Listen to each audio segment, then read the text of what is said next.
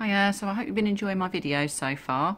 I'm getting to grips with it quite quickly, really, and I'm enjoying them. I just wanted to come on and do a quick post. I've had quite a few messages and comments from people about how clean my house always looks. I do like to keep a clean house. I always have been that way. I've always been quite a clean person. I like things neat and tidy, not a lot of mess. But I've relaxed a lot since I've had children. I very much think they should be children and not worry about getting dirty or getting messed up.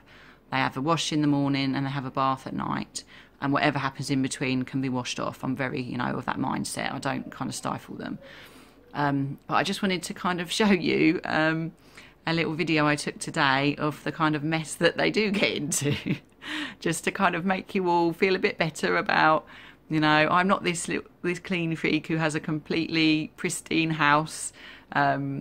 It does get very messy. So I just thought I'd do a little video to show you the kind of mess that my two little munchkins get into. Okay, so enjoy watching.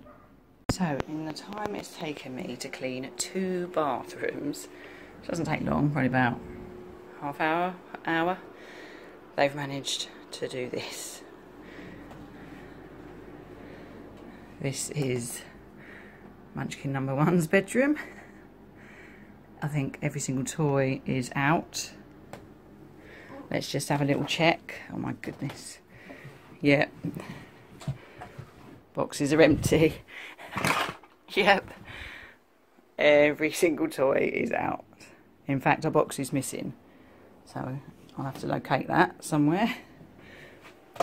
So it spills out into the hallway. And this is Munchkin number 2's bedroom. So she's obviously been up at the shelf here. She's stood on the chair, helped herself to a few of the wipes. Been on a little cleaning spree by the looks of it. I'd left her trousers off.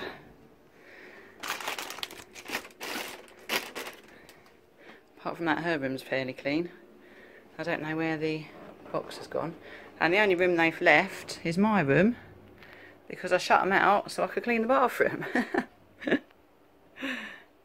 So I hope you enjoyed that little insight into my life, my cleaning regime.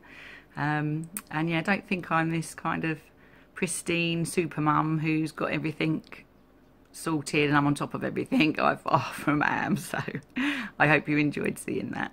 Bye for now.